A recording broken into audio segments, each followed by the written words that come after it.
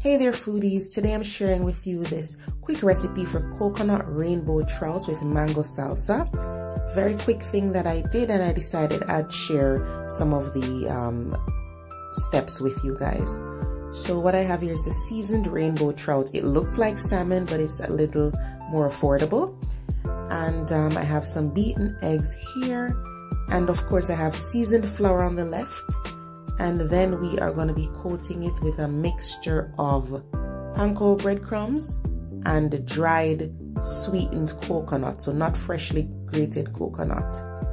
So rainbow trout really tastes similar to salmon. If you have salmon at home, feel free to use it, treat it the same way. So the skin was removed from this and it was seasoned. So all I'm doing now is just dusting it in the seasoned flour. And then we're gonna coat it with the egg and then dip it in the coconut and just press that coconut coating into the fish. Now the reason I like to mix Panko breadcrumbs with the coconut sometimes when I'm coating anything is because the coconut sometimes has the tendency to fall off, but the Panko breadcrumbs has a similar texture, and what it does, it sticks to those spots where the coconut would have fallen off, so you kind of maintain the crust on the fish or whatever item you're frying.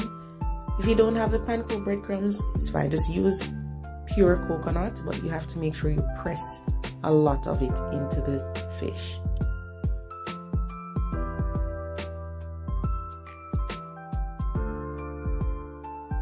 Okay, so I just have a non-stick pan here. You can use a cast iron pan if you want to. The oil is hot, and remember that salmon and rainbow trout, they cook really fast. So you're just gonna cook this for about 5 to 6 minutes total and get a nice golden color on the outside.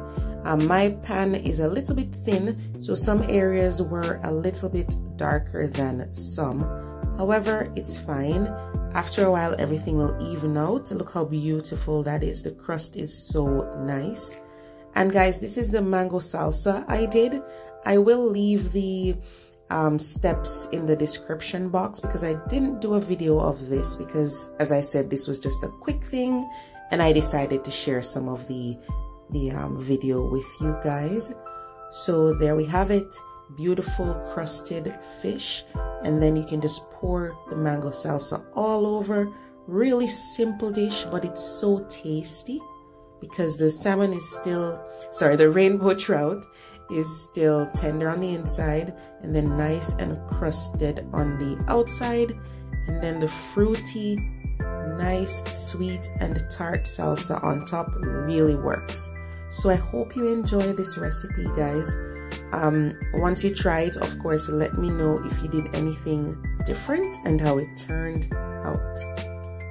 When I made this, I had some quinoa with it and some steamed broccoli and some corn, really simple stuff on the side, and it worked well, but you can try it with other stuff, of course. So once you try this, let me know if you used rainbow trout or salmon and how it turned out. Thanks for watching, guys, and I will see you in the next video.